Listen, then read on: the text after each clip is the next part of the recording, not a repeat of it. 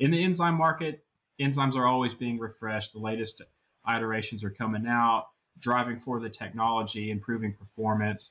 And that's what we set out to do here.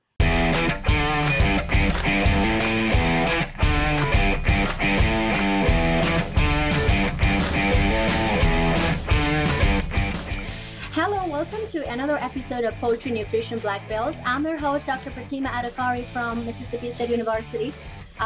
Today we have a new guest, and in this episode, he's Dr. Kyle Smith. Dr. Smith, welcome to the show. Thank you. Glad to be here. Thank you, Kyle. I'm glad you're here today. And today we're going to talk a little bit about some organic NSPAs enzyme. Before that, I would like you to please, if you can introduce about yourself, what you do for the company Kerry, and what's your role right now. Okay. Yeah, sure. So, my name's Kyle Smith. A lot of folks will know me from my time at Texas A&M University, where I did both my bachelor's and PhD in poultry science there. Graduated in 2019 and went into the allied industry, starting working as a technical manager for Avonic. And the last 2 years, I've been with Kerry as a technical account or a national account manager, but really specific for technical enzyme work. That's really my background with Kerry, supporting our enzyme products. Cool, thank you.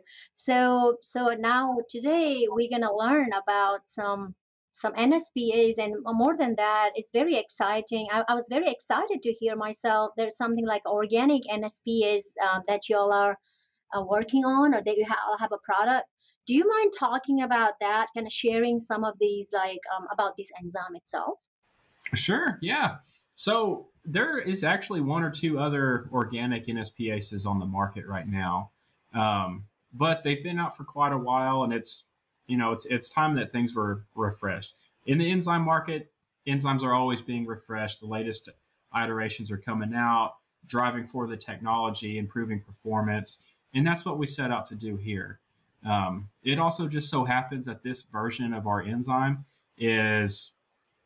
we have a conventional application for it as well, which is very low cost and as a single fermentation. The only difference is the organic version is organic in the fermentation, which allows us to label it organic and have our OMRI approval and be listed within organic production companies. Great. So I was just also wondering, in this NSPA's combination, and I guess there's more than one enzyme. Can you tell us, at least a type of them? What are they? How many? Yeah, sure. So we don't have NutriExtend Optum. It's not a xylanase. We did not target a xylanase because it's only a very specific portion of the NSP within the diet, right? We went for a more broad spectrum coverage and release, and that's why we went with a endoglucanase and a beta-manganase, a combination there. So really active on cellulose and xyloglucans that bind cellulose, which xyloglucan should really be talked about more because it is essentially a cement fibril that binds cellulose together. So unless you can break down xyloglucan, your return with the cellulose or cellulase is going to be very limited. Right. So that's how I think, we have seen a lot of product having a broad category. And I think it's kind of makes sense because you cannot really target for a small portion of it. And then we, depending on the type of diet, you are throwing a lot of ingredients, and they have all these properties there, right? So I totally agree on what you all are thinking about this, or what you have thoughts about this product. I also know, and I think everybody knows, and almost all of us know, that Kerry has a lot of enzyme, and it's kind of known for an enzyme company. So can you share even not about organic, but some of these major enzymes that you all have, or you're famous for, and about the company that you can share? So really our bread and butter for the last decade, and more than that even, has been alpha-gal. Alpha-gal has really been a market leader in the multi-carbohydrates arena. just because it's got a beta manganase, it's got an endoglucanase, it's got a pectinase, it's got alpha galactosidase, which is the namesake alpha gal, and it's got a xylanase in it as well. Like we're alpha gal is it's a Cadillac, but NutriExtend compared to that, it's much more low cost and much more of your Honda Accord.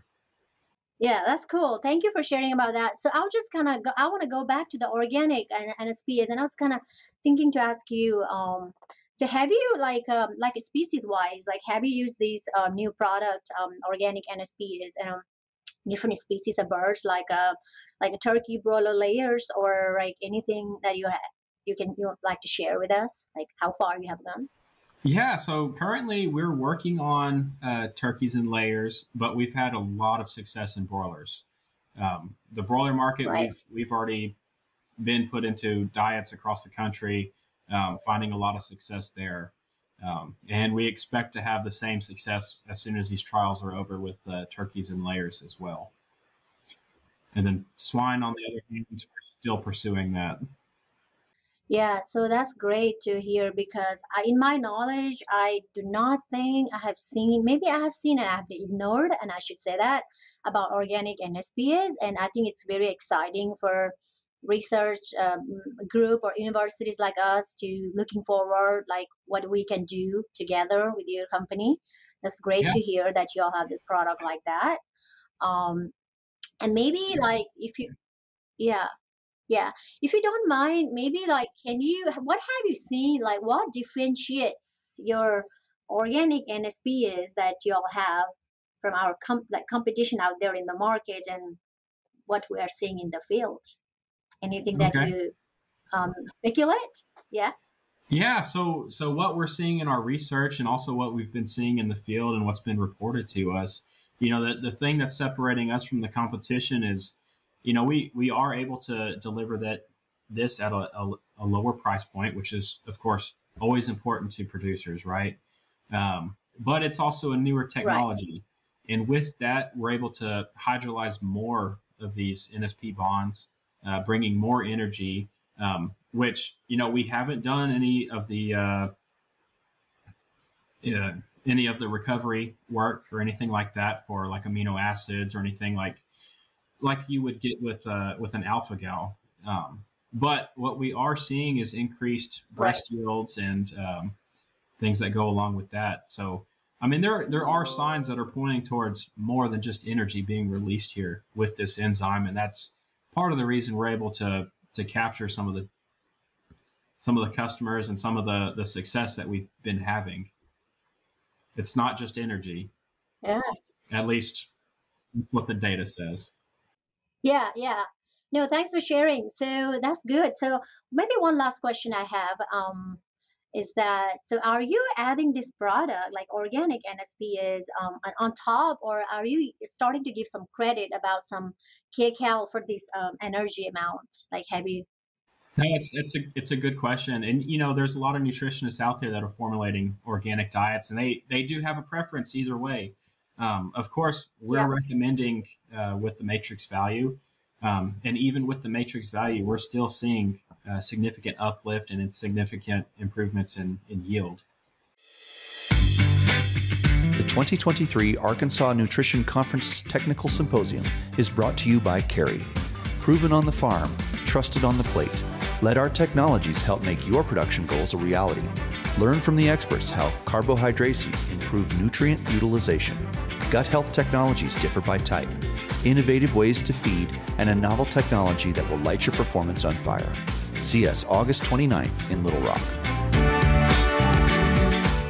So I don't know. I would recommend the matrix value because it's going to save you the most money, of course, especially in an organic diet. But it's not always the case because of limited ingredients that you can use. Having to use full oil soya and things like that. They're just flush with energy. A lot of times, protein is what's going to be binding you, amino acids, and that's Right. we're not a protease. We're not claiming anything like that, but the data we're seeing, it is definitely helping. No, yeah, definitely, because with my limited knowledge in the which my lab has started to work a little bit on enzyme side, but for any new product like this or anything like even going to the matrix value, you have to see what's going to come from a couple of studies, and then you go from Mhm. there. It's always kind of a testing phase, and again, I have the same preference. I mean, I have even used it on top, or if there's a matrix available for broiler diets, and I could use it for layers feeding. So I see what you're saying. This is little like in that phase, it's a little difficult to even decide what to do and what maximum we're gonna get out of that product. But I think thanks for sharing this information about organic NSPAs, and I think it is gonna benefit our audience and listeners. Anything you want to share about, like what you do in your leisure time if you get any time out of your work? Well, my wall would probably give you a pretty good idea. I like the outdoors. Hunting, it's very seasonal. My big thing, living in South Texas, I am an avid fisherman. Yeah. I love getting out on the bay and catching redfish. That's you can find me there on the weekends. Yeah, yeah, absolutely. You need to do something. So we're gonna keep rolling. Thank you so much for joining today's episode, Kyle, and I really appreciate your time. And anything you want to say to the audience before we? Yeah, no, thank you for listening to me today. And Pratima, thank you for hosting. I really appreciate it and enjoyed the conversation. Thank you all for listening, and I'll see you until next time. I'm your host, Dr. Pratima from Mississippi State University, and do not forget to listen Poultry Nutrition Black Belt. See you until next time. Bye.